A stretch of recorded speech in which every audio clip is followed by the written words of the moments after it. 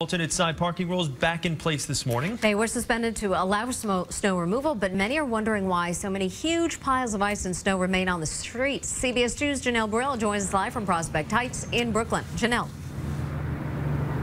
Yeah, Mary, with all of the record cold we've been having, you don't have to look far to see what people are complaining about. You can see here along St. Mark's Avenue in Brooklyn, these cars sitting on top of inches of ice. And if you haven't cleared out your car the last several days, you might have a long morning ahead. The good news, temperatures expected to be higher today, so sanitation crews will have some help in terms of the ice melting. But some say those crews should have been here sooner.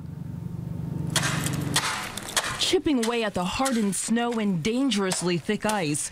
Fed up residents like this man in Cobble Hill, Brooklyn, says it's not his job.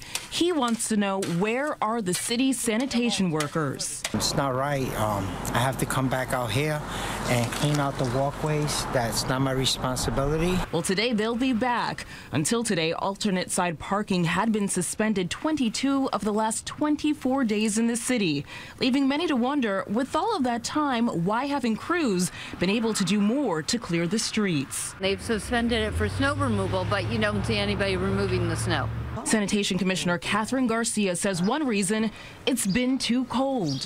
When we get temperatures that are this low, when we push the snow out and crush it and then salt it, it's not going to melt.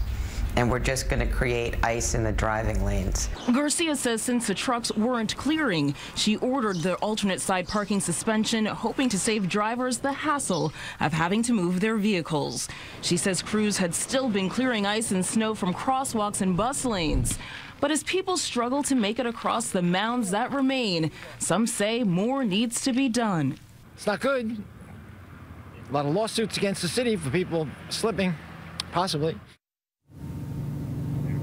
It's certainly going to take a lot of manpower by the sanitation department to help break up all of this ice. And because there is so much that still is out here, you certainly want to take your time if you're walking and even as you're getting into your vehicle to make sure you don't slip. But again, those temperatures hopefully helping out the crews here this morning, but alternate side parking back in effect. So make sure you move your car if you need to. For now, we are live in Prospect Heights, Brooklyn. Janelle Burrell, CBS 2 News. Janelle, thank you.